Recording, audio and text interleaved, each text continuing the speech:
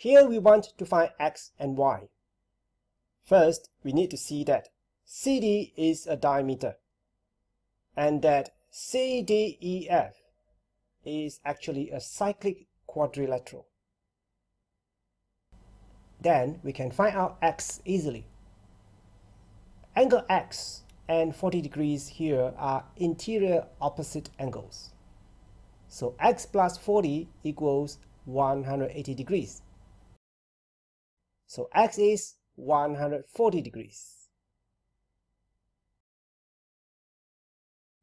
Next, we want to find y.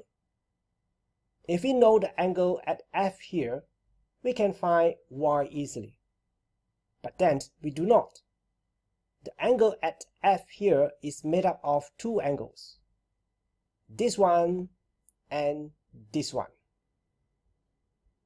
This one is subtended by the diameter. And we have learned that it is 90 degrees. How about this angle here? We can make use of this triangle to find this angle. Triangle DEF is an isosceles triangle. So these two angles are the same.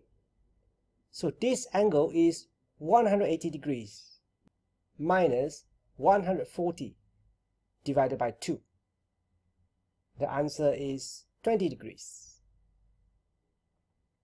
So angle at F here is 90 degrees plus 20 degrees, 110 degrees. Then we can find angle Y. Angle Y and this angle 110 degrees are interior opposite angles. And the sum of these two angles is 180 degrees. So Y is 180 minus 110, 70 degrees.